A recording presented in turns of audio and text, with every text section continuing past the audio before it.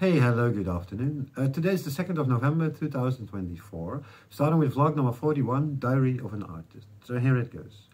I have been busy with sending some artworks and books towards the USA. First, I received the box for the shipment. I prepared everything, only to notice that the shipment would be more expensive sending it. I contacted the buyer for that, and he paid me the difference. I really appreciated that. I sent it with UPS, and they picked up the package from my doorstep and delivered it to his doorstep, even way sooner than expected, just in a couple of days. I really had some great conversations with this person. I won't tell his name for privacy matters, but he follows me as well. He knows who he is, and I think it's really nice. We have been chatting for a while already and are on the same page with many things. I think it's really great. Really a great guy. In the end, he bought 2 artworks of mine, including some self-published books I wrote.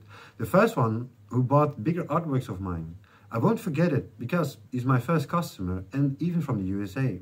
Everything went really well. The box arrived safely, which is great. I'm really happy, actually. He sent me a nice email, and I thought that was nice of him.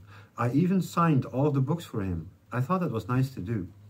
In between, I've been watching new series. I started with the 6th season from Game of Thrones. Really interesting. I also watched the first 4 episodes from Chernobyl, a mini-series on HBO about the nuclear disaster that occurred there in 1986.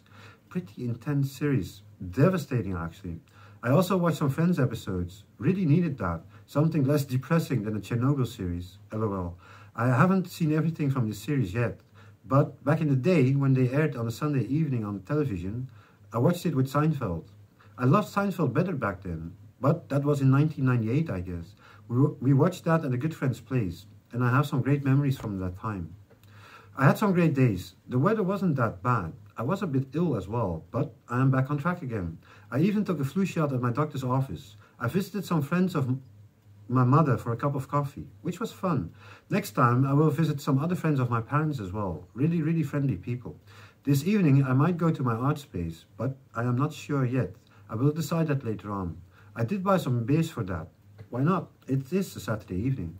Yesterday I went out with a good friend of mine to Amsterdam. First we had a great ramen noodle dish at the Japanese arcade hall, which was really a great meal. Finishing the evening with a great shisha. We talked about many things as usual, and I thought it was a really great evening. Alrighty, I would say have a really great week, and I'll see you guys next time. Bye.